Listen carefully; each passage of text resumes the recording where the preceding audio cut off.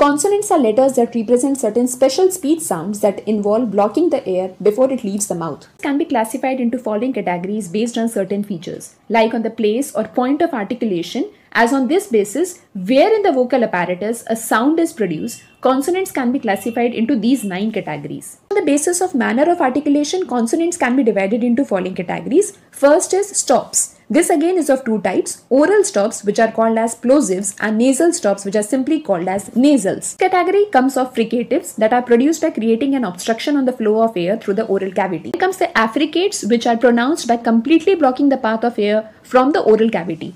Next comes the category of approximants. There are only 4 approximants in English language which are mainly classified into 2 categories, laterals and frictionless continuants, which is again of 3 types, bilabial, alveolar and palatal. Consonants can be classified on the basis of voicing, which classifies them into 2 categories, voiced consonants and unvoiced consonants.